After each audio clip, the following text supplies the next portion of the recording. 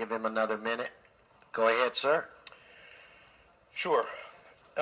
My general public comment would be in connection with the City Watch that my brother Joshua Previn and I wrote in citywatchla.com.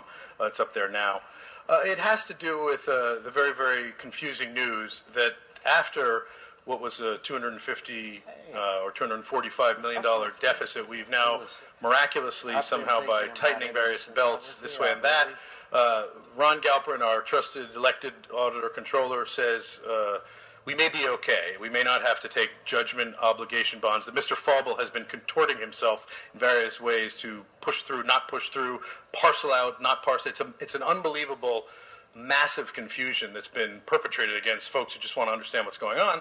But now it appears that we're going to possibly lean off of that.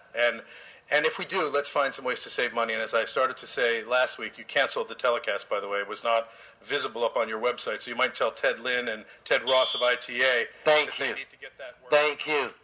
So if we can get Mr. Walsh